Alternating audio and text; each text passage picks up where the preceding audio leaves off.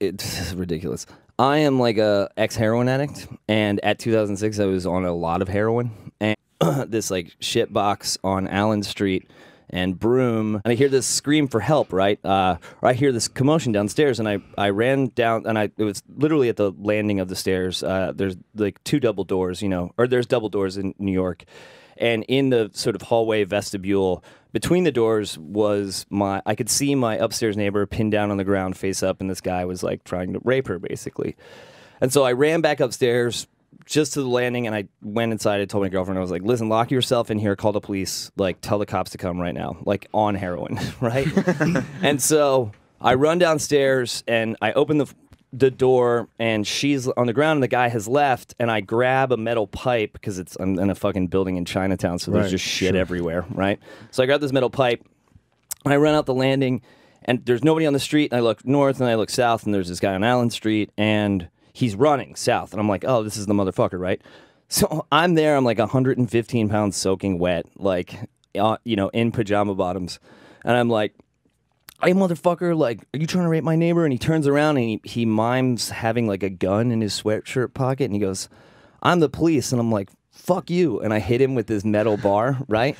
And he fights me, and he takes off running, and I go after him. He bolts into some apartment, like a housing complex, like just, I think like, you know, near Allen and Grand, and he slams my arm in the door. Yeah, and I smash the glass with this pipe because I'm trying to get a hold of him, and I slip because it's wet, and so I end up like serrating my entire chest in broken glass.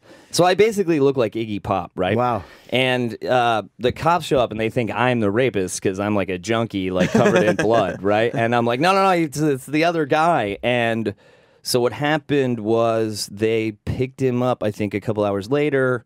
And then I had to go like pick him out of a lineup and then testify against him in court. I don't know what ended up happening, but that's the story. So when you hit him with the pipe, where'd you hit him? Like in the shoulder. You Okay.